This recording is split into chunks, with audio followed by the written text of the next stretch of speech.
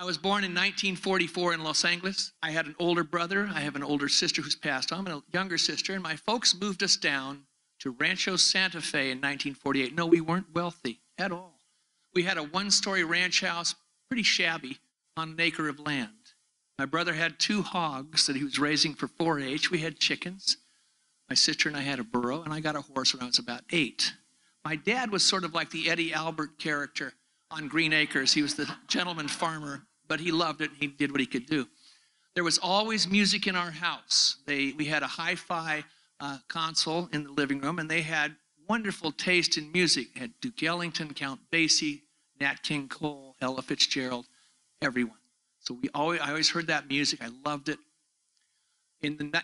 Prior to Elvis Presley's coming out in 1955, the radio, AM radio, was pretty bleak. We had Perry Como, Vaughn Monroe, Rosemary Clooney, Bing Crosby. But I liked it. I liked music. I really loved all of it. And about 1955, of course, Elvis came out and exploded with Heartbreak Hotel, and then a wonderful bunch of singers came along, Chuck Berry, Little Richard, etc. You know the whole story. I loved it. I didn't want to play guitar then. I just loved the music. I was in the 5th or 6th grade. Then we used to dance, and we'd go to have parties. We'd dance, and all that was great. In 1959, most of that good music went to sleep, and we had Frankie Avalon and Fabian. No offense to them. They were decent artists, but they were on the radio then. And right around the corner on college campuses, folk music was starting out. And the Kingston Trio had a hit single in 1958, Hang Down Your Head, Tom Dooley. I don't know how that happened, but it was a very popular song. And I liked them. And my older sister came home from the University of Colorado with a stack of albums. She had Woody Guthrie, Pete Seeger, Lead Belly, The Weavers. I loved it. I went right over that kind of music, more of a roots-oriented folk music. And that's when I wanted to learn the guitar. And my mother and I went to Tijuana and got a guitar for $10. I kid you not. And it was a good guitar. It worked. It played great. I learned all my chords on it. And I was sitting practicing in my room and all that. Then I heard bluegrass music, and that hit a nerve with me you wouldn't believe. Highly improvisational, upbeat, hillbilly jazz. 2-part, 3-part, 4-part vocals. I just loved it. Mandolin, guitar, banjo, bass, fiddle. Fantastic. My father thought I was crazy, and he'd walk by my room when I was playing some of those bluegrass records. He said, Betty, are you sure this is our son? He wasn't left on a doorstep by a family from Kentucky. But I heard the mandolin. I heard Bill Monroe play the mandolin on a record, and I went, that's it. I don't know why, but it just hit me, and I went out and found a mandolin, some old mandolin to learn how to play on. And really wasn't anybody to learn from back then. I was a surfer. Used to surf all the time. I would hang out with the older guys who were hardcore surfers, and they didn't listen to surf music. They listened to Muddy Waters and Flatt and Scruggs and Bill Monroe. It was very interesting. They took me under their wing and always looked out for me, and I'd go to their parties and get into mischief. And I met a couple guys from San Diego who were musicians, a little older than I was, Kenny Wirtz and Gary Carr. And Kenny played the banjo and Gary played the guitar. They had started out in the Kingston Trio music, and they had gone into bluegrass too. So we immediately hit it off. And we started interacting and playing together. Our learning tools were records. We didn't have YouTube. We didn't have DVD, instructional DVDs and all of that. And I was still struggling with the mandolin. And Kenny and Gary and I would take long trips up to LA, to the Ash Grove, 2 clubs within a mile radius of each other. The Ash Grove, which dealt in roots music, and up the street was the Troubadour, which was more commercial folk music. We would go to the Ash Grove, and we heard the Stanley Brothers, Flatt and Scruggs, Bill Monroe, Lightnin' Hopkins, Doc Watson. Fantastic, just fantastic. And on one trip, we got to know this young band that was playing in the Ash Grove called the Kentucky Colonels. And these guys were, the guitar player was my age, Clarence White. And I got to know him really well. And on one trip up, we went to see the Kentucky Colonels, and there was a fellow playing mandolin with them because Clarence's brother Roland was in the Army, and he was filling in. And I said, do you give lessons? He said, I live up in Berkeley. Can you come up to Berkeley? I went, I think I can. And I got on the train in Del Mar, and I rode all the way up to Oakland, took a God knows how I got to Berkeley, and I went to his door, and I had 2 days of wonderful lessons with him. He showed me all the basics, what pick to use your wrist, the chords, great. He said, now go home and practice, which I did. I just had that love for music, passion.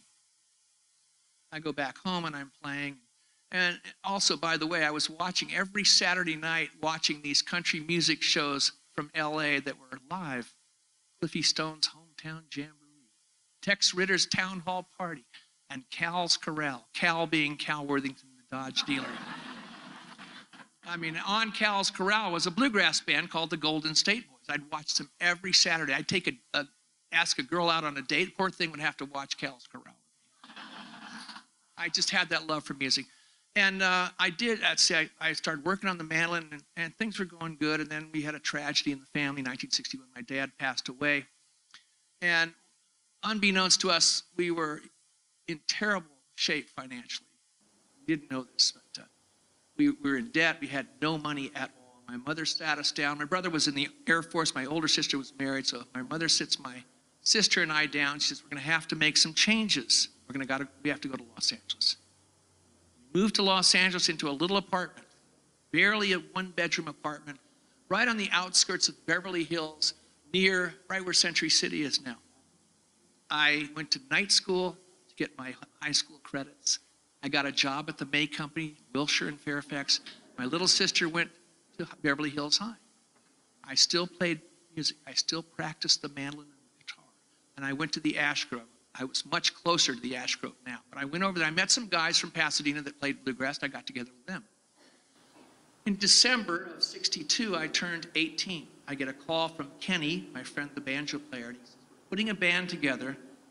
Would you like to play mandolin? I said, I love it. I sat my mom down and said, Kenny called, putting a band together in San Diego. She said, and you want to go? I said, yeah. She said, and how are you going to support yourself? I said, I'll figure something out. She says, I think you will. And she said, we're fine. Go ahead, and the door's always open. It's wonderful. Off I went on my motorcycle, mandolin strapped on the back, seriously, and a duffel bag. And I went to San Diego, and I joined Scottsville Squirrel Barkers. First bluegrass band. And along with Kenny and Gary that I'd met at these parties, there was 2 other fellas, older fellas, Larry Murray and Ed Douglas. They ran a guitar store called the Blue Guitar and put on shows every weekend, similar to McCabe's in Santa Monica. Guitar store and concert venue weekends. So we started the Squirrel Barkers, and we played every week, every day, anytime we could. We would get in the car and drive up to LA, not to the Ash Grove, to the Troubadour. Troubadour had open mic hootenanny night. Hootenanny night. And that's where I met a lot of people. But we were going up there to try and get more bookings and try to get something going. And on one trip up, Ed Douglas, who was a retired San Diego police officer, said we should make a record. We're going, what do we do? We're kids, we don't know. And he says, he had this album by the Dillards. At the back it said, produced by Jim Dixon, World Pacific Records Studios. So I'm going to call. He calls World Pacific Studio on our way to LA. And Jim Dixon happened to be in the building. He was not a staff producer or anything. He just happened to be there. And he said, come on over, I want to hear you. We went over and played for him. And he said, I love it, but unfortunately, there's nothing I can do for you right now. There's an outfit about 6 blocks away called Crown Records. And they might be interested in doing a record with you. And we called him. The guy said, come over, same thing. We go over there, play. He said, I love this. Let's make a record. Crown Records was very low key. They made records that used to be able to buy albums in the supermarket for 79 cents. Seriously. And we came back up, made arrangements. We came back up and recorded an album. And their way they did this was all public domain songs. There was no royalty stream at all. Cut it live, sing it, play it, put it on the table. We did. Came up with an album, 4 hours. Probably one of the best records I was ever made. I'm serious. And we played, we were kids, we played without fear. We just went for it. And while we were recording, he was mixing it to 2-track. It was almost like, well, getting your car painted at Earl Scheib. We went there, we did the album in 4 hours, and then he said, go over, we need to do an album cover. We have a photographer on. We go to Griffith Park, and we get a cover made. And it's on the wall out the other room. Scottsville Squirrel Barkers. 1-day service. Completely done. And within 6 weeks, we had copies of the album. Each got a box of records at $10. That's what we made on that album. Now, ironically, it got picked up by a company in England. God knows how they did that. It's still in print. And still no royalties. So it was, as I say, strictly passion for the music. Complete passion.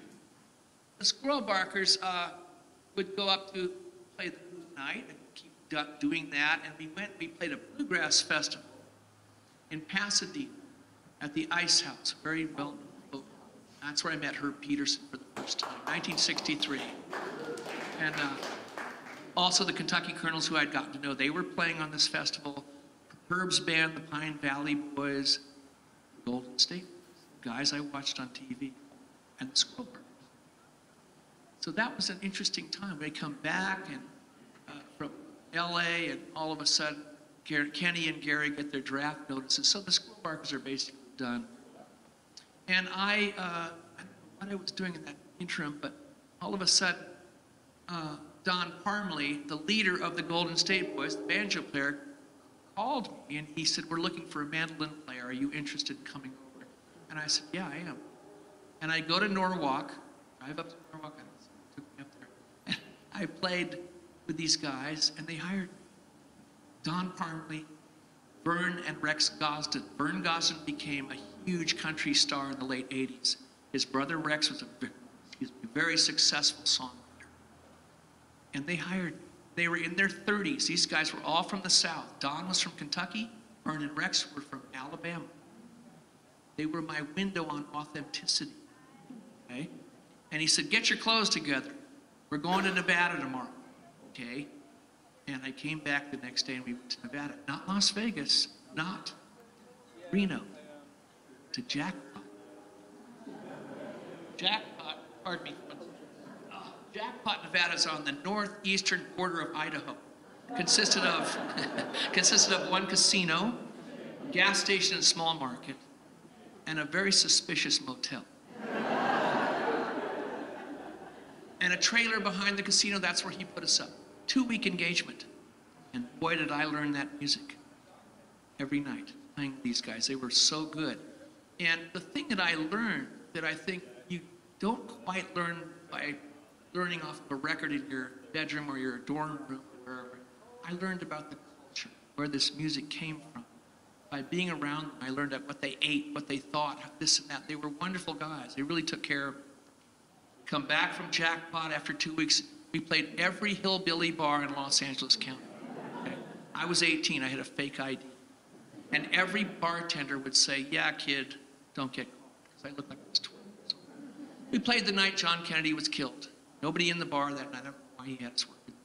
But it was great, and we worked on Cal's Corral. So there I am. I'm on the show that I used to watch when I was in high school. And I'd see all these great country stars come through. It was just wonderful. And that went on for a while until, unfortunately, the guys all had families, and they just weren't making enough money to make ends meet. They had to get jobs. Don Parmley went to work for Continental Trailways. Vern and Rex went to construction. I fell into yet another band. Now, mind you, folks, I always thought that, okay, we'll see what happens. I'm going to go register for the next semester at school. I thought that would happen. And something would always open up an opportunity. So I get a job with this band that's forming, Randy Sparks, who put the Christie Minstrels together, had a club on Westwood Boulevard called Byrds, and he had shows every night there. And he was putting together a band called the Greengrass Group, and I got hired. I auditioned. The Greengrass Group was like a combination of Little Abner and Beverly Hills. It was not the bluegrass I listened to or loved. It was dreadful, but I got $100 a week, and I had a place to stay because Randy had a house in Encino that all the artists could live in. That was a good thing. And I just dealt with that and played every night at Ledbetter's. In February of '64, I happened to be at my mom's house on a Sunday night. Pardon me 1 second. We had dinner, and like every other family in America, in February of 1964, we turned on Ed Sullivan's show. Everybody watched it. That particular night, the Beatles were, first time they were on TV, first time they appeared in America on television, and I was mesmerized. They were so good. They were uplifting, great songs. They looked good. They sang great. It was live. It was just fantastic. And my wonderful mother said, they're pretty good. You know? And I said, yeah, I think so. And I left that night and went back to Encino and went back to Ledbetter's the next day. 2-3 weeks later, I forgot. So, the Golden State Boys, we wanted to make an album too. I said, I know somebody we can call. And I called Jim Dixon, the man that helped the Squirrel Barkers. And he heard us play in the studio. He said, I love it. I want to make a record. He started taping us. We started doing an album. That was happening. He was hoping to place this record with Vanguard or Elektra, one of the folk labels. So we had that in a can ready to go, and we kept working, but the guys had to get jobs, so the Golden State Boys were done at that point. Back to what I was talking about, I'm in the Greengrass group, making my $100 a week, which was a blessing. I get a call from Jim Dixon about a month after I saw the Beatles, and he said, do you know David Crosby, Roger McGuinn, Gene Clark? I said, no, I don't know them. I know who they are. I've seen them at the Troubadour. He said, they're putting a group together. Would you like to come down and listen to them? I said, okay, I'll come down after work, down to World Pacific. There they are in the studio. Roger's got one Gibson acoustic guitar, and Gene and David, they're singing. They're singing Beatles songs, and they're singing some songs that Gene had written. They were good. They were really good. And I had high standards. I had worked with the Gosden brothers and the Golden State Boys, and they were really good singers. So I had these very high level. I said, these guys are good. And I talked to Jim. I said, well, what are you going to do? He said, well, David's going to be the bass player. We're going to get a drummer. I said, oh, great. So back to Ledbetter's I go to play the Beverly Hillbillies bluegrass. Jim called me. 3 more weeks pass. He calls me up. He says, you know, David's not comfortable playing the bass. Can you play the bass? And I knew where he was going. So I said, yeah. I'd never touched a bass in my life, ever. Hadn't even held one. He said, can you get a bass? I said, well, I think so. And I found one for $50. Horrible instrument, red bass. He said, can you come down? I come down. 2-3 days later, I come down to World Pacific. I meet the guys. Over in the corner is a fella, very good-looking guy, younger than us, long hair. He had cardboard boxes set up, a cymbal, a brush, and a stick. This is our drummer, Michael Clark. I went, are we doing a skiffle band or a jug band here? What is this?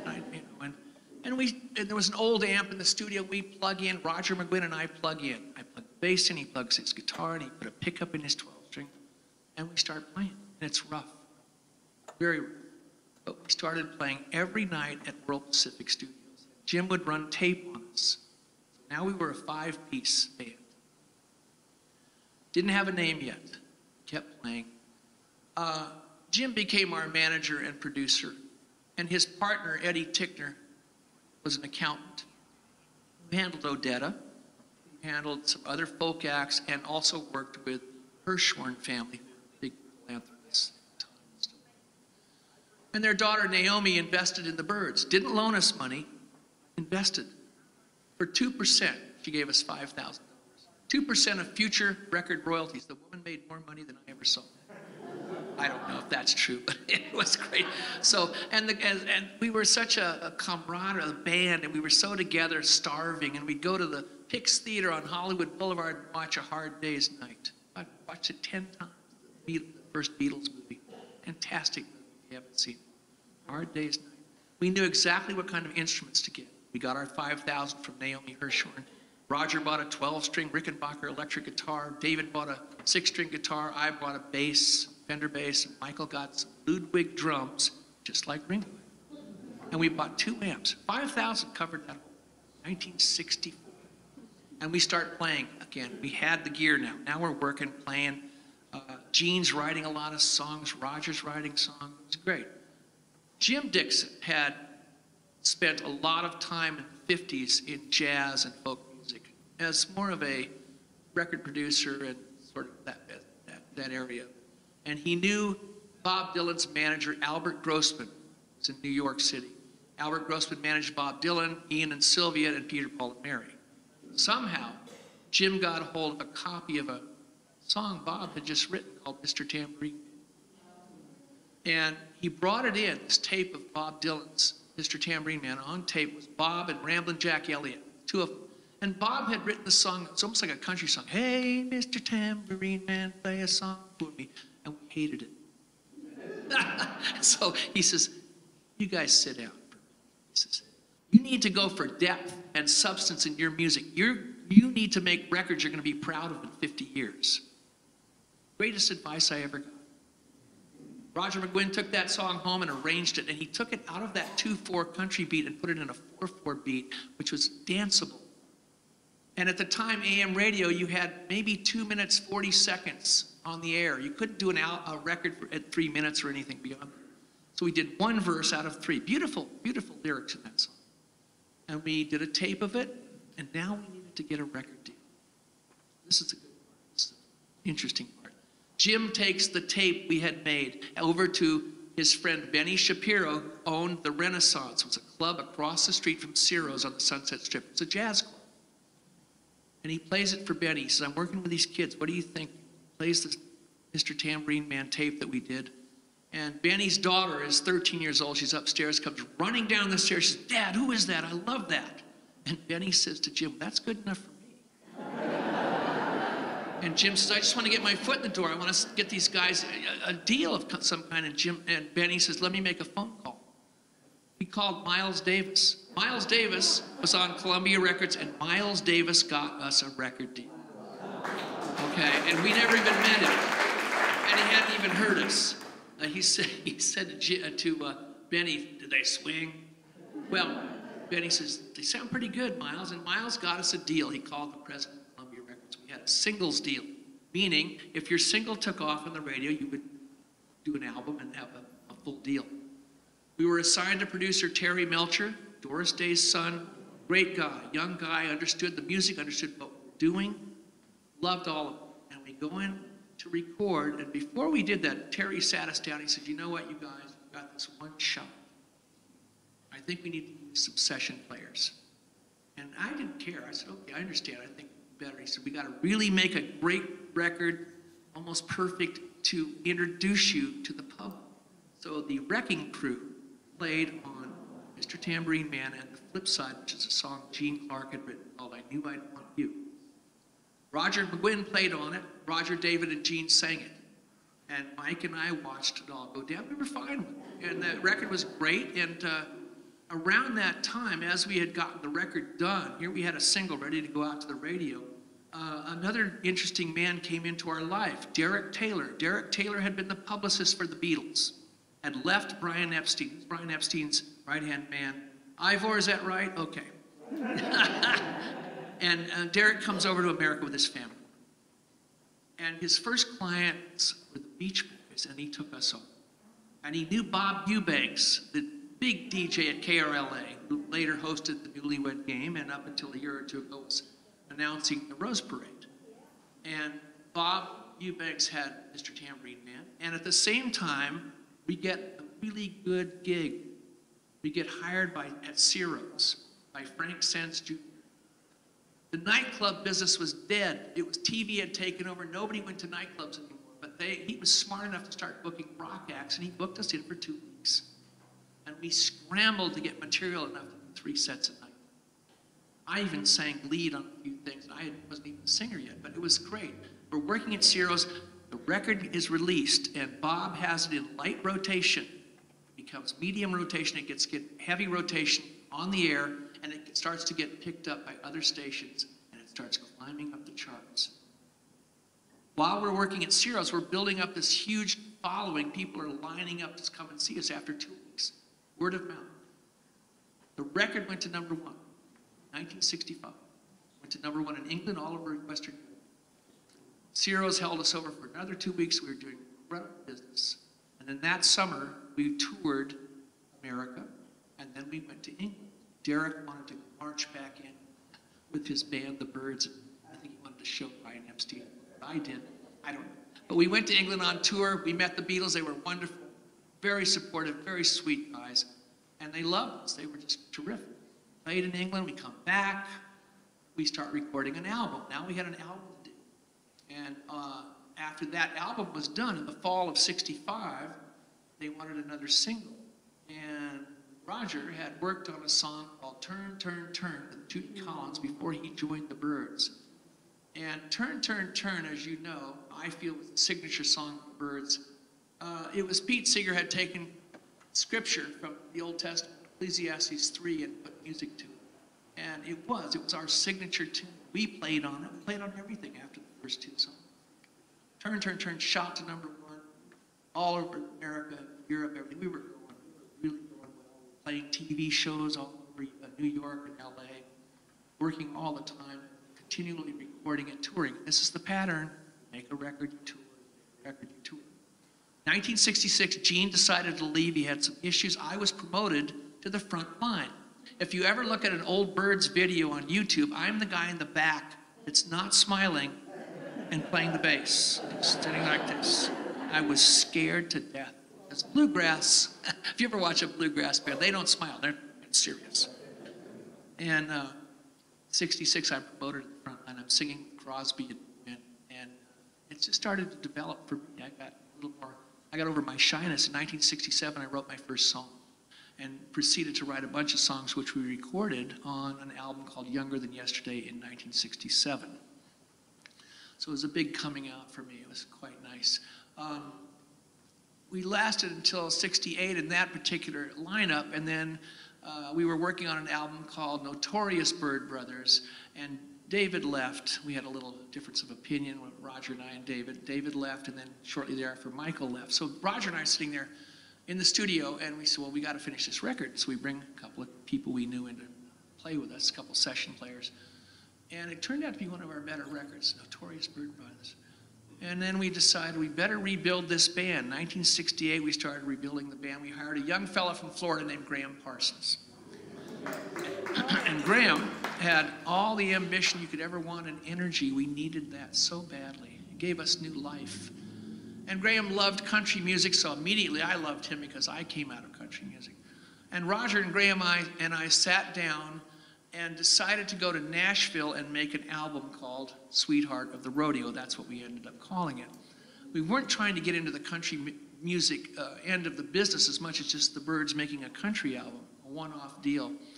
And we did. We went to Nashville. We had some wonderful players from Nashville playing with us, including John Hartford, who played all over that record. And then Graham left. So he was with us for about 5 or 6 months. Roger and I are going, okay. And we start to rebuild the band again. We hire Clarence White, one of the guys that was in the Kentucky Colonels. I know all these names are confusing, but there's a common thread. Clarence White had taken up the electric guitar, and he was a fantastic musician. And we hired Clarence, and we hired another fella to play drums. So we had the band. And somewhere along the line, I ran into Graham Parsons again, and he charmed me into starting a band. We said, let's start a country band. And I had been in the Byrds, and I was sort of frustrated, wasn't doing much. And I gave notice and started a band with Graham, the Flying Burrito Brothers, 1969. Graham and I were sharing a house in the valley. We were writing songs every day. Some of our best work, some of my best work, co-writing with Graham Parsons in that year. And we made an album for A&M Records, The Gilded Palace of Sin. Flying Burrito Brothers. We couldn't get arrested. We couldn't get on country radio. We couldn't get on rock radio. Rock radio was making a transition into FM rock radio, where you could have a single that was 3 or 4 minutes.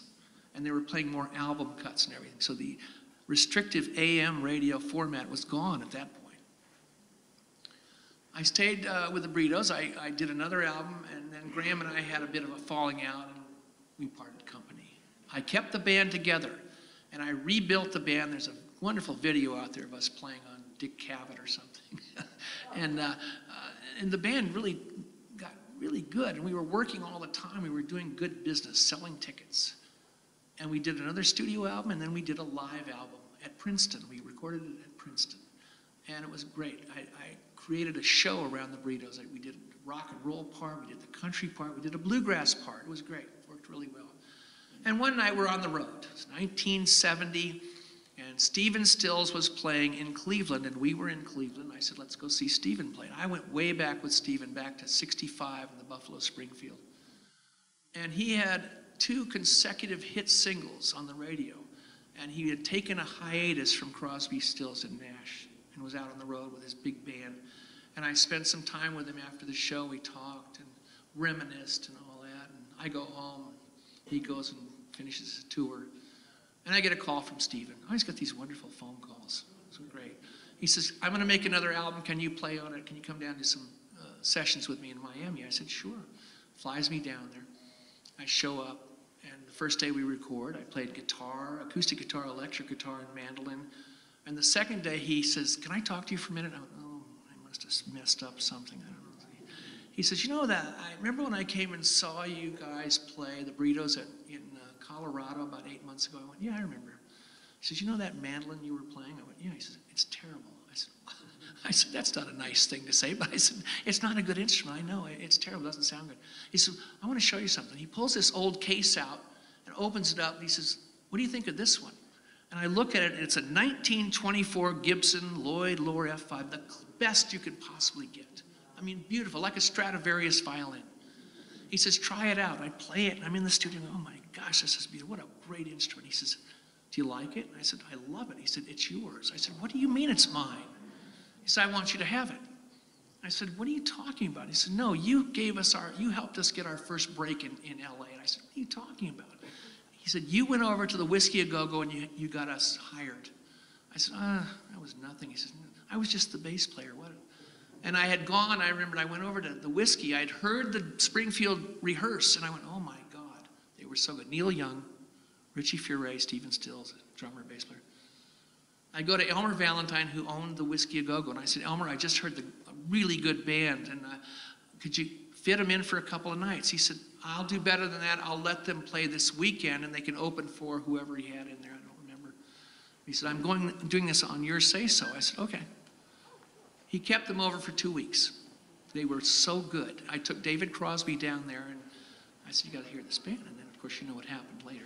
Stephen and David went off. And anyway, so here I am with this beautiful mandolin. I'm going, oh my God, what's going on here? The next day he says, can I talk to you for a minute? I went, oh God, he's going to take the mandolin back.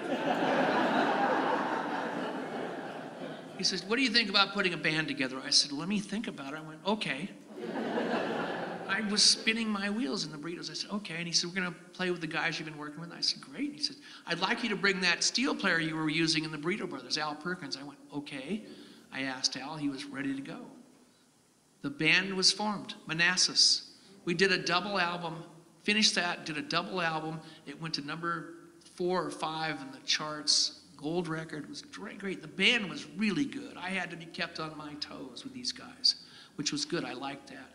And we had a good 2-year run. We did another album. We toured all over Europe, the States, everywhere. And Stephen got pressured to go back with Crosby and Nash, which was fine, and I got another job offer. I always was working like that. I was such a blessed guy.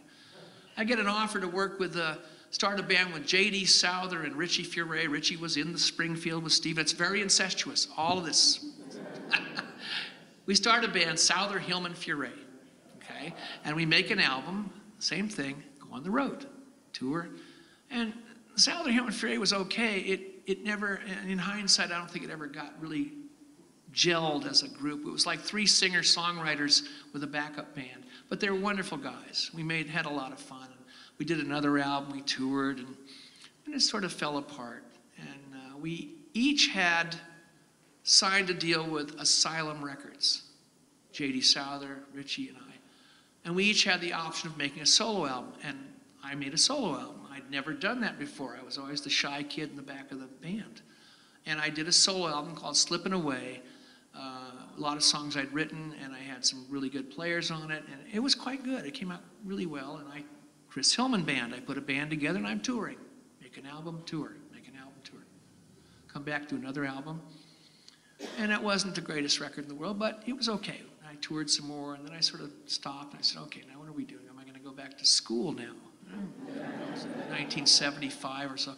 And I find out that Roger McGuinn, who had kept the Byrds together after I left for about 2 years, and then he decided he wanted to do something else. And he had gotten back together with Gene Clark. So 2 of my old bandmates from the Byrds are playing as a duet. And they called me and they said, do you want to sing with us? I said, yeah. So we started a band. McGuinn, Clark, Hillman. In the 1970s, I was in 2 rock and roll bands that sounded like law firms. Souther, Hillman, Furay, and McGuinn, Clark, Hillman. Go figure. But McGuinn, Clark, and Hillman was a good band because we had that history that Souther, Hillman, Furay did not have. So we had that history. We played well together. We had hits on the radio, this and that. And we played all over Europe and Japan, this and that. We did about 2 albums, 3. Gene leaves again. Pattern leaves. Roger and I sitting there in the studio going, okay, here we are again. We finished another album, and then we came back from New York. It was about 1979 or thereabouts, and Roger says, you know, I think I'm going to do something else. I said, okay. He said, I'm going to go back and play solo. And he wanted to get back into folk music. That was his first love, was folk music. He grew up with listening to Pete Seeger and trying to emulate him. So he did that, and I went, you know, that's interesting. And I went back and got the mandolin and went back to square one and started playing bluegrass festivals and folk clubs with Al Perkins, a fellow I had brought from the Burritos in Manassas. He actually went into Souther, Hillman, Furay too, but Al and I went out as a duet. And then we enlarged the band. We had a bass player named Bill Bryson, and then we had Bernie Ledden join us. Now, Bernie was a fellow I knew from San Diego, and he had played in the Burrito Brothers. Then he formed the Eagles with Don Henley and Glenn Fry and Randy Meisner. He was one of the founding members. In 1981, he had left the Eagles, and he was playing with me and Bill and Al, and we were going off Chris Hillman band, this and that. And I made 2 albums in the early 80s. The Golden State Boys record that was on the shelf got picked up by Sugar Hill Records, a wonderful label in Durham, North Carolina. Still out there, this label. And they dealt in bluegrass music. Doc Watson was on that label, lots of big acts in that sense. And I remember calling the head of Sugar Hill, and I said, this is great, you're going to put the Golden State Boys. Well, now it was called the Hillman. Somehow it had changed to the Hillmen. I'm going, okay, whatever. But it was a good record. And I said, I'd like to talk to you maybe someday about a solo album. He says, when do you want to start? I said, God, I says, unbelievable. So I do a solo album for Barry Poss at Sugar Hill Records, acoustic bluegrass album. And Herb's working on it, all my friends are, Tim Schmidt is working on all these guys. And then I do a second album for Sugar Hill, which is an electric country album called Desert Rose, after a song I had written. I kept writing songs since 1967. And I was touring with the quartet, with Bernie and Bill, and we met another fellow named John Jorgensen, 22 years old. I'm sure you've seen John at the Olivas Park. You see how brilliant he is. Well, he was 22 years old back then, phenomenal musician. And so it was John and Bill and Al and I. Bernie had gone off to do a rock band or something, so we were doing that for a while. And then we went on tour with Dan Fogelberg. So another good thing happens. Dan had made a bluegrass album called High Country Snows, and I sang on it. He had called me to do some vocal sessions with him, and I went down and did that. And he said, can you put a bluegrass band together to back me on a tour? And I want to do the bluegrass album, and I want to do the other stuff that I've had on the radio. And I said, okay. So I take Bill, I take John Jorgensen, and I get Herb Pederson. And I said, Herb was such a great singer and great banjo player, we had to have him in this band. And we went out and we backed Dan on the road for about 3 weeks. This is 83, 84. Come back, John is pushing and very ambitious, wants to get a country band going. I said, oh my God, I don't want to do another band. And he talked me into it. And we started playing at the Palomino in North Hollywood. We got J.D. Maness, who was a steel player who I'd worked with on the Sweetheart of the Rodeo. Is this making sense to all of you? Sweetheart of the Rodeo album in 1968. So we had J.D. Maness, John Jorgensen, Herb and Bill, and Steve Duncan, a fellow I didn't know, but was a wonderful drummer. And that was the beginning of what was to come. We played the Palomino, and one night, I think the Academy of Country Music had an awards show that night, and in comes a couple of the Oak Ridge Boys. And they watched us play, and they were so nice to us. They gave us our first break. Bill Golden, who was one of the Oak Ridge Boys, put us on their Las Vegas date at the MGM Grand, which I think was a week long. And it was so funny. I remember I took a picture. Oak Ridge Boys, and it said Chris Hillman underneath. I said, what am I, the comic? I'm opening the show. We didn't have a band name. But everything was working really well. And here's a situation where I wasn't obsessing over something. I was just letting it happen, not going after it. We got a record deal offered to us from MCA, Herb being the former lieutenant governor. Anyway, so we made a deal with them, and we went to Nashville and made our first album. And we named our band the Desert Rose Band, after the song Desert Rose I'd written. And the first album, a lot of the material was stuff I'd written, we cut, and there was a song we did, an old country hit called Ashes of Love, that I had recorded previously on an album, and we cut that song, and they released it as a single. It climbed up into the teens on the Billboard chart, which I thought, okay, I'm not jumping around. The second song they put out was a song called Love Reunited that I'd written with a fellow I'd met in Ventura here, Steve Hill. And the day I met Steve Hill, through another friend, we wrote a song together. The first day we met each other, 25 years ago, if not longer, Love Reunited. They put that out as a single, and I'm getting phone calls. This is climbing, this is climbing. And the greatest phone call I got was, I think we have a top 10 single next week. The charts are coming out on Monday. I went, what? This isn't supposed to happen. I said to my wife, this isn't supposed to happen. I'm always, this happening. We do this, you tour, you make a record. And all of a sudden, that song shot up to number 3.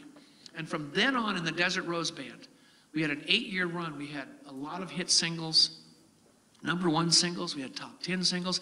The band was fantastic. We were so good, all professional. I always thought we were in the 90th percentile as far as live performances. We worked 2 years in a row at the Ventura County Fair on the main stage. That was nice, being in the hometown guy and everything. And we stayed together, worked with Reba McEntire, with the Oak Ridge Boys again. We worked with Merle Haggard all over. We did a wonderful thing, worked a lot of TV, this and that. And in the early 90s, I was getting tired, I was missing my kids' birthdays. And around the early 90s, Garth Brooks had come out, huge. And radio changed. All of a sudden, bands like the Desert Rose Band and other artists like us were not getting the airplay they used to. They were going more for a Garth Brooks sound. And I said to the guys, I said, we need to stop now. And we stopped as friends. A lot of times you break up a band, it's not the nicest situation. We were very good friends. We worked with each other throughout the 90s and on into the next century, doing things with each other. I made a lot of records. Herb Pederson produced me on 2 solo albums, and Herb and I made records, and then Herb and I started working together as a duet, mandolin and guitar. And I've known Herb since 1963. And it was great. We had so much fun. Well, anyway, along comes 2016, and Herb says, listen, I've got an offer to go out with Tom Petty. I said, okay. I said, I won't take any bookings till you're done. Tom hired Herb to go out and sing background vocals, and Tom was doing a tour with his original band, Mudcrutch. I love these names. Squirrel Barkers, Mudcrutch. And while he's out there, or prior to, or when he came home for a few days or something, Herb's dear friend, Pete DeCoste, says to Herb, why don't you and Petty produce Hillman? And unbeknownst to me, Herb goes to Tom on the road, rejoins him on the road, and he says this, and Tom said, absolutely. Herb gets done with the tour, it's September of 2016, and he says, call Tom Petty. I think we might have something going here. And I knew Tom, I didn't know him that well, but I called him up, I said, Tom, do you want to do this? He said, do you want me to? I said, do you want to make this commitment? He said, do you want me to? Back and forth. I said, Tom, I'd be honored to work with you. I said, but you haven't heard any of my songs. He said, I'm not worried. I said, well, I'm worried. I don't know. He said, well, I'll let you know if I don't like them. I said, fair enough. He says, well, go into my studio and we'll start in January 2017. And we did. First, he thought we were going to do a folk album, but it became more of an electric, semi-acoustic electric album. It was a joy. It was such a wonderful time. Every day, that album was completed in 6 weeks. We used the Heartbreakers on a few tracks. Herb ran the band in the studio. John Jorgensen played on it, Herb, and a bass player, Mark Fain, because Bill couldn't do it. He had some health issues. So the first album, Bill Bryson had not played with me in 25 years.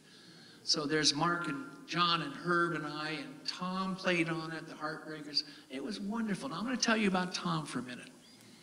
I got to know him really well. I can't tell you how wonderful that man was. It was hard for me because he was the most humble guy I've ever met that occupied that position of international rock star. Ever so humble, sweet man, and went out of his way to help me and to help all of us. He'd be the first guy in the studio every day. We worked at his studio in the Valley. We worked at his studio at his house in Malibu. And the album came out great. Biding My Time is the title of that album. It was a song I'd written for the Desert Rose Band in the 80s, and we never got around to cutting it as things would work out. It worked out better this time around. We finished the album in February and made plans to go out and promote the album on tour. John, Herb, Mark Fain, and myself go out and tour late summer, early fall. In October, I was in Nashville, early October, and I'm sitting in my room, and Connie's with me, my wife, and I hear Tom Petty had passed away. And I couldn't believe it. I just could not believe it. As we all are, we're in denial sometimes. And then David Crosby calls me out of nowhere. He says, "Whoa, what do you think of Tom?" And I said, "I don't know." And David had worked on the album with me on a song, and Roger McGuinn had worked on it. So it was very familiar stuff there, and they'd been wonderful to help me on this solo album. I forgot to tell you that part. But anyway, David calls me. I said, I don't know. I hope it's not true. And David says, "All right, we'll talk later." I had 4 more shows to do with these guys, and I called Herb in his room. I said, "I want to cancel these shows. I'm really upset. I'm devastated." Roger McGuinn calls me out of nowhere, and we talk, and he says, I said, I had 4 more shows, Roger, I'm going to cancel them. He says, "No, you're not." I said, "What?" He says, "No, you're not." Roger and Tom were very close friends. They toured together. They wrote songs together. He knew Tom very well. He said, "Do not do this. Tom would not like it if you were canceling shows. Go out and celebrate him every night for what he did for you." And I did. I went out every night and I dedicate this show to Tom for all he did for me. And we finished the tour in November, late November. And December 4th, I'm having dinner celebrating my birthday in Camarillo with my wife, my daughter, our granddaughter, and her husband, who's a Ventura County firefighter. He gets a text, "Fire in Santa Paula." He says, "Okay, I'm on call. We can finish dinner." My wife and I go home, and the wind is coming up. I said, "Whoa, the wind." It's like 8:30 at night, and it's blowing. I mean, they say 60 mile an hour. I think it was like 70 mile an hour winds. And we go in the house, and we get ready. We go to get in bed to go to sleep. And the power goes out, and you've all have experienced this fire. I'm sure some of you out here have done that. And my wife says, I said, "Don't go to sleep, it's okay." She says, "I smell smoke." She gets up and goes to the window, and all I hear is, "Oh my God." And the entire ridge was on fire. I said, "Okay, we're getting out of here. We've got to get out of here." Nobody told me to evacuate, but I went outside, and my neighbor's out there, and he said, "I was beating on your door, and I didn't know if you were home," and nobody answered. I said, "We were asleep." And so we get the car out, prop up the garage door, get the car out, and we load up the good mandolin Stephen gave me, a good guitar, mementos, passports, everything of value in the car. I had to finally tell Connie, "Get in the car. We cannot stay up here. If that wind changes, we're going to die up here." I mean it. We had to get out of there. And we go down the hill, and of course, as some of you may know, I'm listening to KVTA, and they're saying, "Go to the fairgrounds." Well, I started to go to the fairgrounds. I'm in a bumper-to-bumper traffic. I said, I pull out of the line, and I'm looking for a hotel. And you know what that was like. There were no hotel rooms at all. People were going down to the valley to get a room. Nothing. And around that time, my friend John Jorgensen, who was living in Ventura at that point, and called me, and he said, "Come to our house." He lived off of Foothill, quite a ways from the actual fire on the hillside. And we stayed with John that night, and John and I were outside that night watching it just tearing up the whole hillside. You see these houses exploding. It was unbelievable. And the next morning, we wake up at John's, and Connie goes out on the corner of Foothill, and Eugenia was a fireman in a truck. Not a big fire truck, but a truck. And she says, can you go up the street up here to our house and see if it's still there? He said, let me check. And he got permission from his captain and drove up there. He said, I'll call you in 30 minutes. Give me your cell phone. He goes up and he calls us in 30 minutes. He said, I think your house is okay, but everything around you is gone. We're going, oh my God. Well, later, about an hour later, we got permission to go up and went up the hill, and I said, Connie, we might not have a house, but we're alive. We're fine. And we go up the hill, and there, by the grace of God, is our house, the structure there. It's all there. We lost our kitchen. We lost our family room. Everybody around me was gone. On either side of me and on the street behind me, gone. It looked like a war zone.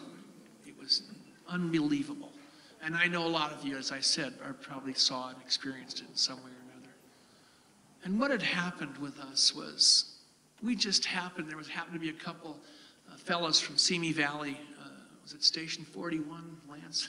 So they actually, I think somebody had seen my neighbor's balcony go through the window of our kitchen and ignite it. And then there was a truck came up, and they had just enough water on the truck, and they knocked my door down. I know they told me this a couple days later. A couple of fellows came by and said, I think we can save this house. They went in and they soaked out the kitchen and the family room. They saved my house.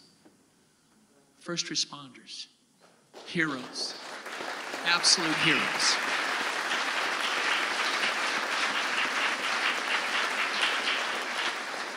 So Captain Lance Austin, who's here tonight with his lovely wife, Kimberly, thank you so much.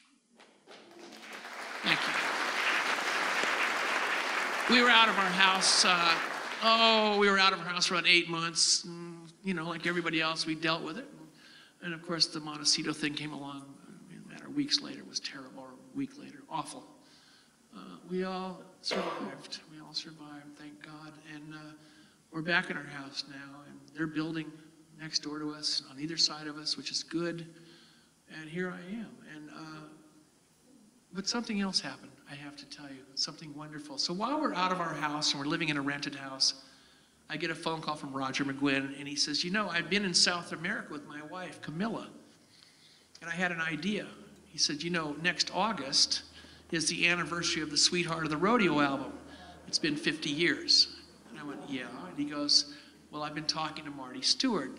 And he said, what do you think about going out on the road with Marty and his band, and you and I, and we celebrate this album and do some shows? I said, I'm there. I'd love to.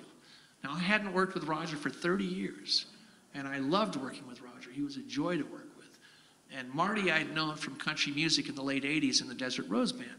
So we started working in June and worked all the way up until December 19th. Marty had other commitments with Chris Stapleton, so we worked around him.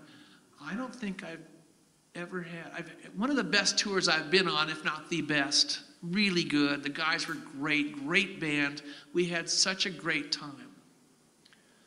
And I find out a little later that Roger had called Marty, and he said, we need to get Chris going again. He's had a tough year. Lost Tom, he almost lost his house, and Marty was right on board. And that's how that all happened. It was a joyful tour. I love them all. And here I am tonight, and I'm working with Herb still. And I love Herb, and I'm going to tell you about him. Herb Pederson, one of the greatest singers I've ever worked with. Absolutely one of the greatest. And has sung on everybody's album. He was the most highly sought after session singer and guitar and banjo player in LA. And he worked for Linda Ronstadt, Emmylou Harris, John Fogerty, Tom Petty, Kenny Rogers, James Taylor, Jackson Brown. Worked with John Denver and his band for a long time. One of those guys that makes us all sound good, and he is so good in his own right. I want you to please welcome my dear friend, Herb Pederson.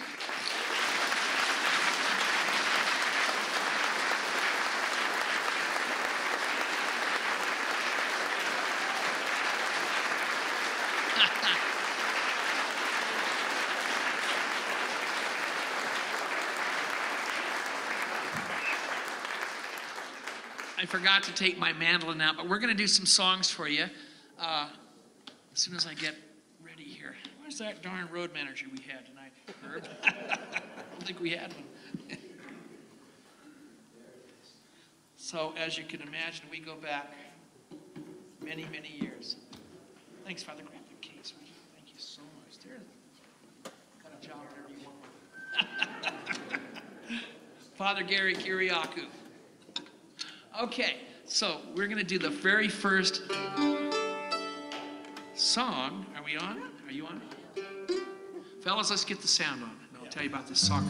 This is the very first song I ever wrote, called Time Between.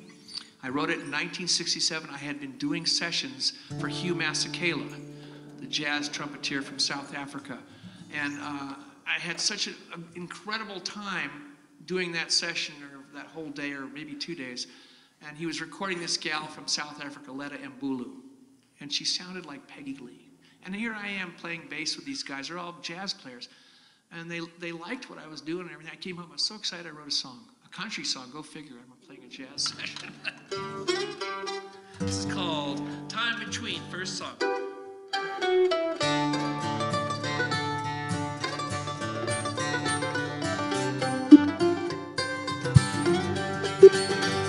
Oh, don't say you love me.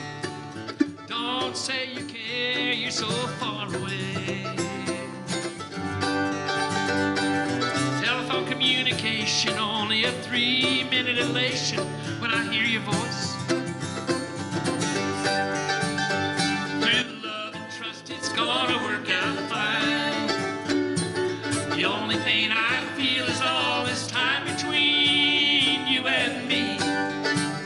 You and me. All the days have turned to years, only emphasize my fear since you said goodbye. At night, I can read the words you write, and it's only love. Through love and trust, it's gonna work out fine.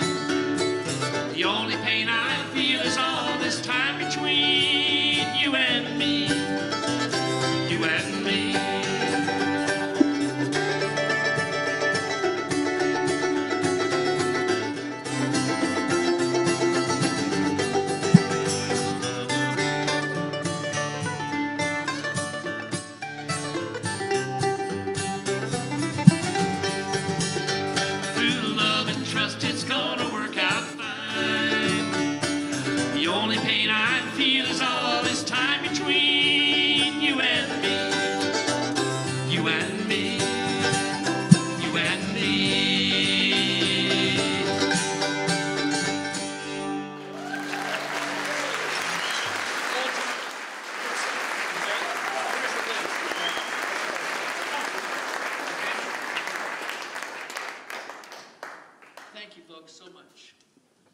Songs I wrote this wonderful week of prolific songwriting I had back then, and let me get this all together.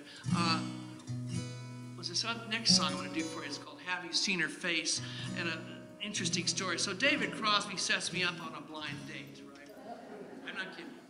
And she was a lovely lady, very nice. We had nothing in common. It was not a good blind date, and she's a nice gal. I got home that night and I wrote, Have You Seen Her Face? Because she was a very pretty girl. But that was the last date.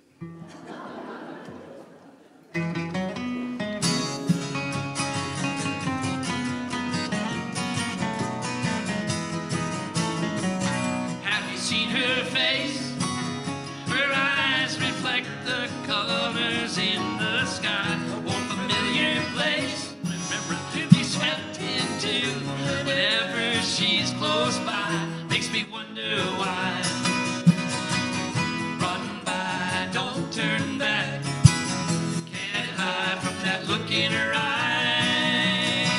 Must be the way she walks, a style made up to answer all. She needs no time, send on the star. If your luck runs right, she might see you tonight. Everything's inside. By, don't turn back. Can't hide from that look in her eye.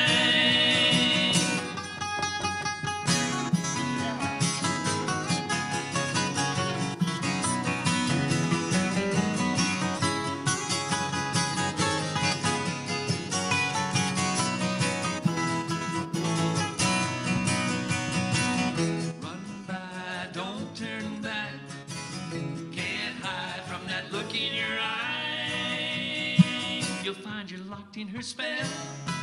All the sights and the sounds, senses will be found. Only time will tell how much love can be to wait so patiently. Wait and see.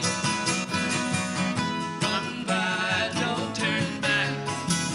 Can't hide from that look in her eye.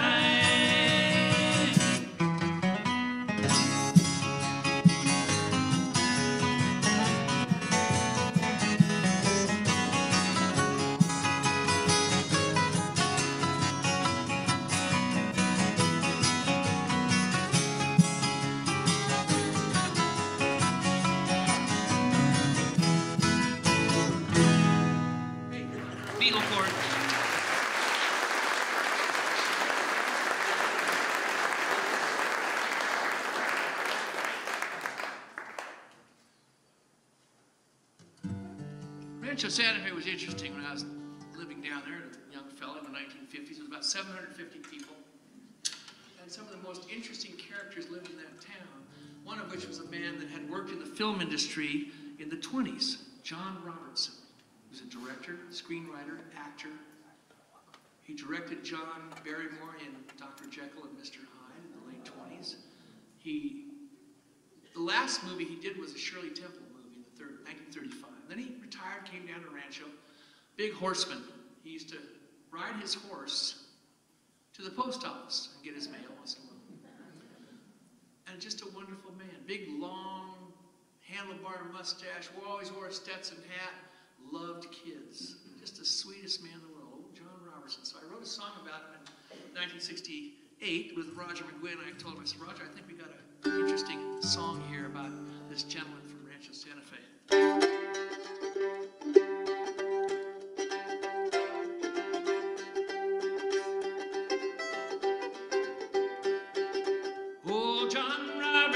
He wore a Stetson hat. People passing by would never look back. No one cared to take any time to find out what he was all about. Fear kept them out. Children laughing, playing, didn't know his name. They could tell when he was coming just the same.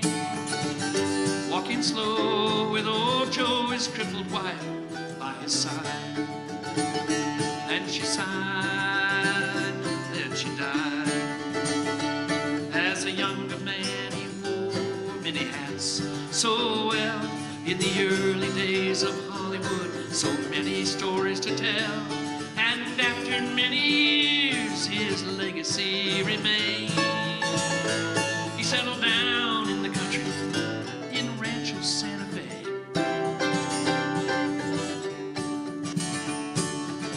Magic words running, caressing children's ears, and their laughter helped to dry away his tears. All in vain, it was no gain, for he lost an old friend. In the end, in the end, old John Robertson, he wore a Stetson hat. People everywhere would laugh behind his back. No one cared to take any time to find out he was all about. Fear kept them out.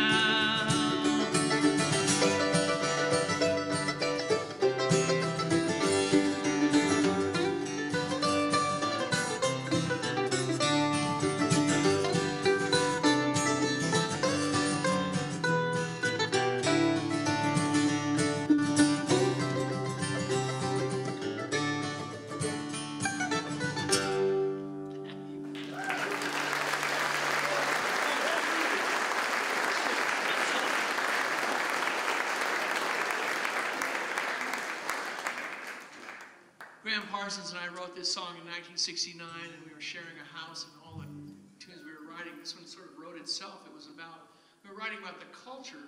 Interestingly enough, nothing's changed actually. Sin City, and it goes like this.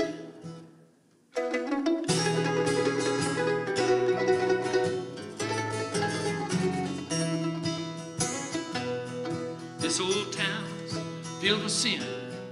It'll swallow you in if you've got some money to burn.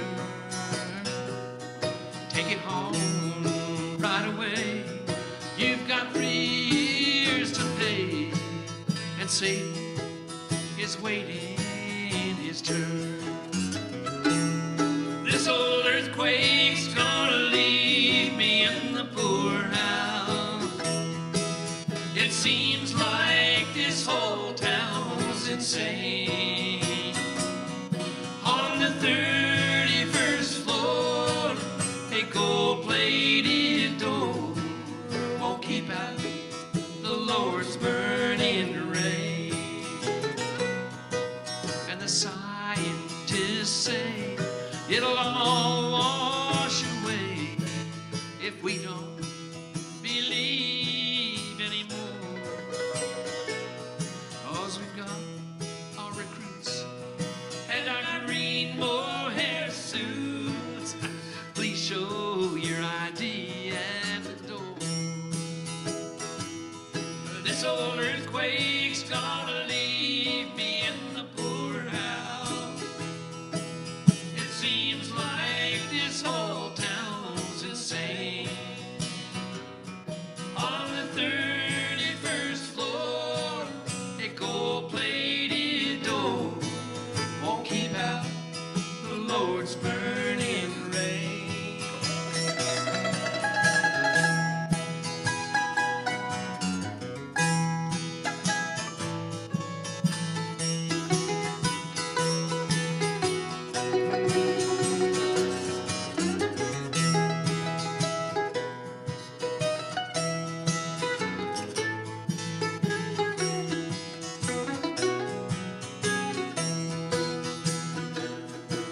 And a friend came around, tried to clean up this town. His ideas made some people mad,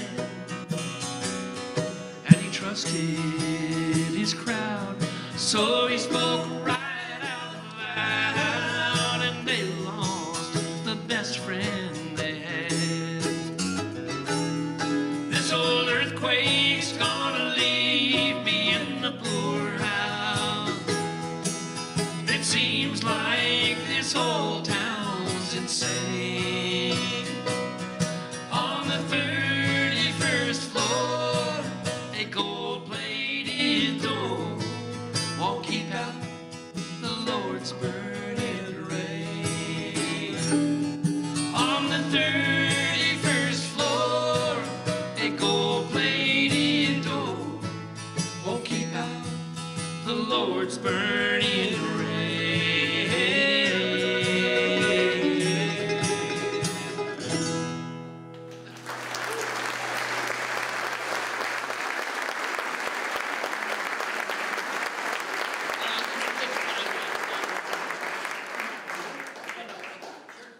Thank you, folks. We'll do Bible. Yeah. This is the song we titled the last solo album after that Tom and Herb worked on with me. It's called Biding My Time.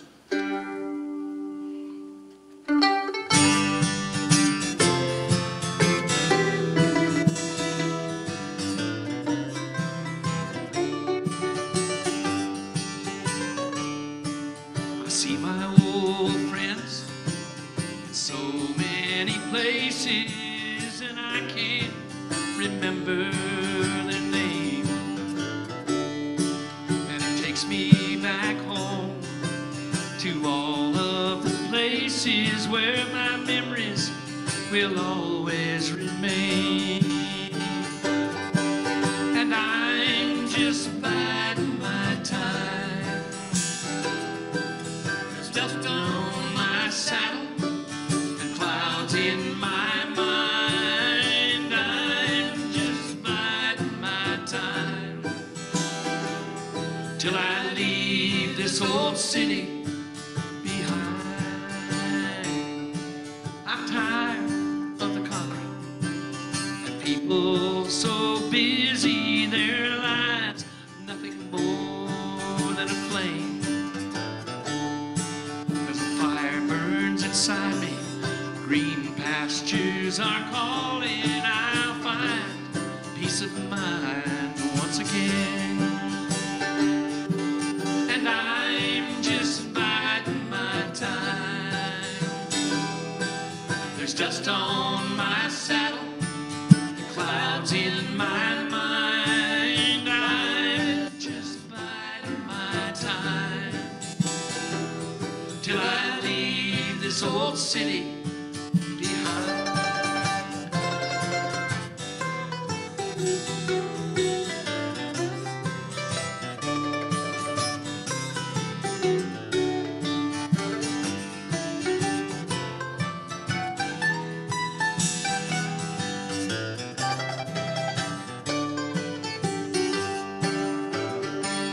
Oh, and listen to the trees.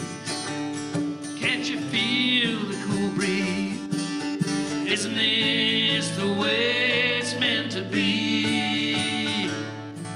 And I'm just biding my time till I leave this old city behind. Till I leave this old city behind.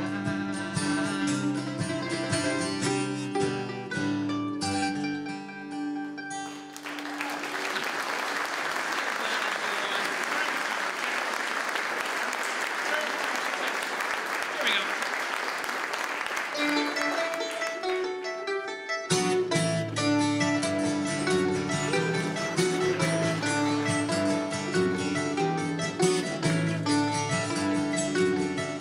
To everything, turn, turn, turn. There is a season, turn, turn, turn. And a time to every purpose under heaven. A time to be born, a time to die, a time to plant, a time to reap, a time to kill, a time to heal, a time to laugh, a time to wait. To everything, turn, turn, turn.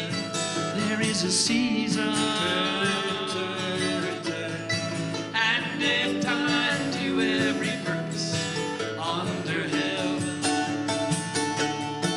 Time to build up, a time to break down, a time to dance, and a time to mourn, a time to cast away stones, a time to gather stones together.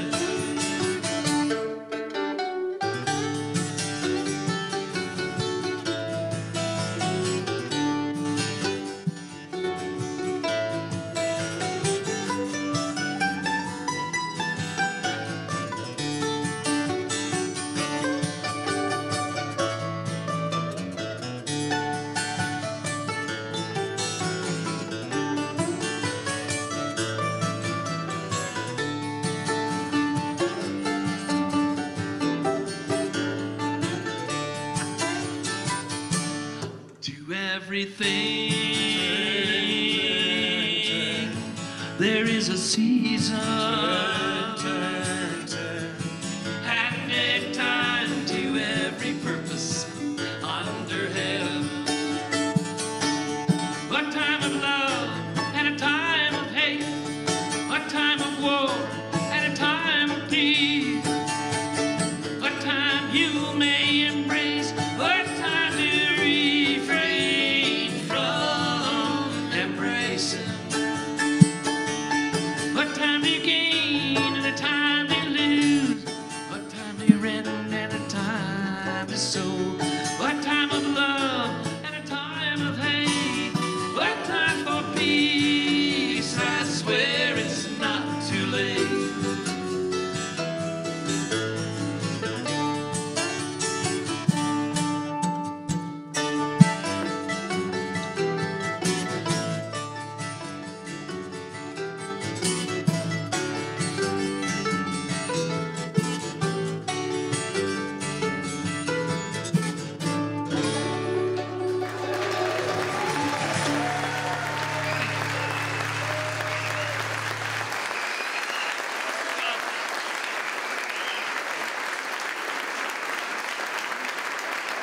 very much.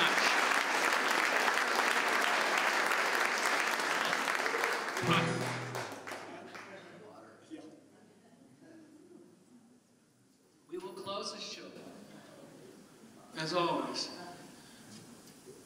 Song of Tom's that I recorded on the album. Herb brought to me, I'd never heard this song. I'd never heard it.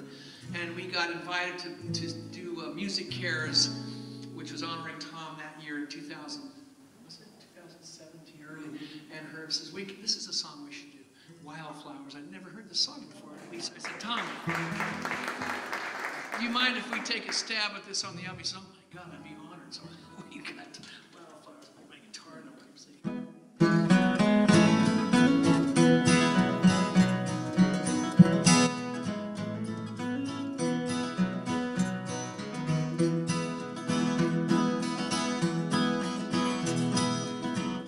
You belong among the wildflowers. You belong on a boat out at sea. Sail away, kill off the hours. You belong somewhere you feel free.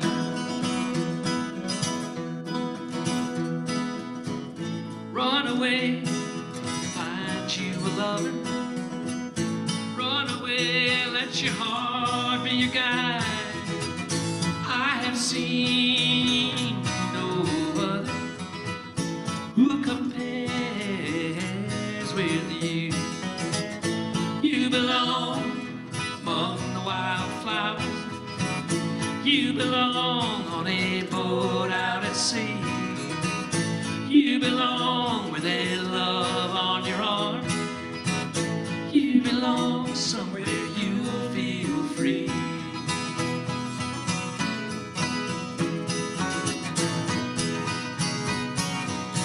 That'll work.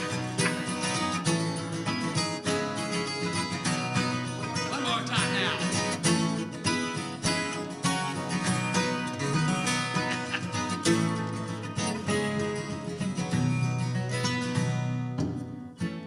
Run away, find you a lover. Go away somewhere all bright and new. You deserve the deepest of cover. You belong somewhere close to me. You belong among the wildflowers. You belong somewhere close to me. Far away from your trouble and worry. You belong somewhere you feel free. You belong somewhere you feel free. 2, 3, and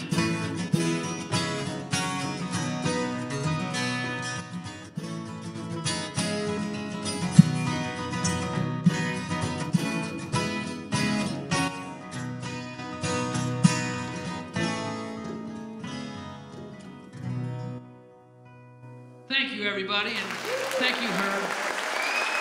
Thank you, buddy.